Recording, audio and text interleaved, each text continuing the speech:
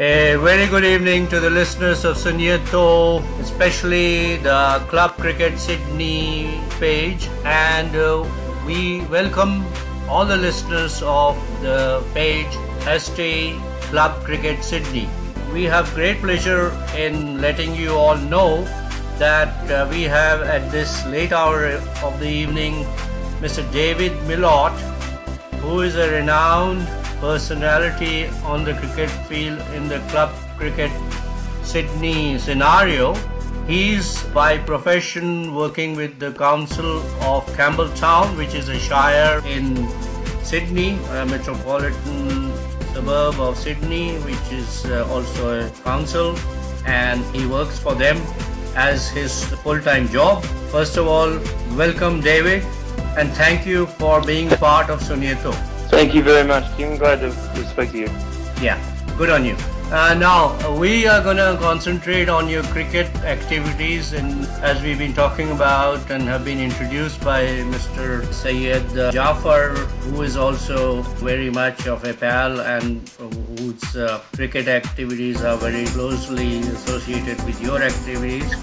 So that's how come I got to know you, and so we're going to talk about your cricket activities with Liverpool Council, Liverpool Cricket Association, is it, David?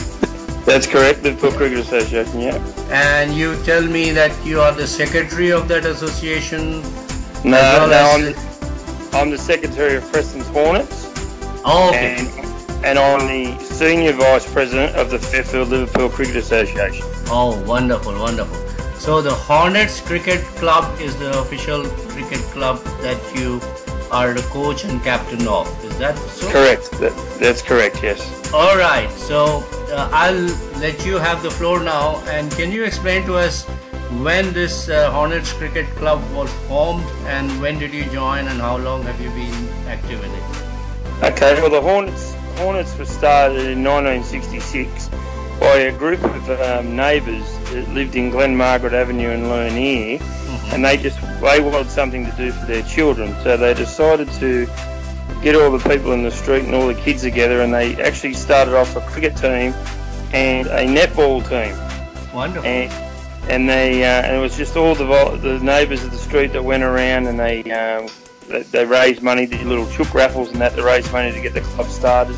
And then what they did was they wanted to come up with a name, and they went to the local school to have a meeting, and that school was called Prestons Public School, and they wanted to come up with a name, and someone in the room said, well, we're at this school, why not call it Prestons Cricket Club? And it started off as Prestons Junior Sports Association, which they had cricket and netball, and they actually won a netball comp and a cricket comp in their very first year. Wonderful. And the next year they started up rugby league, baseball and basketball and soccer. And so they were more just a cricket club, a very, very big association, very big club in the association at the time.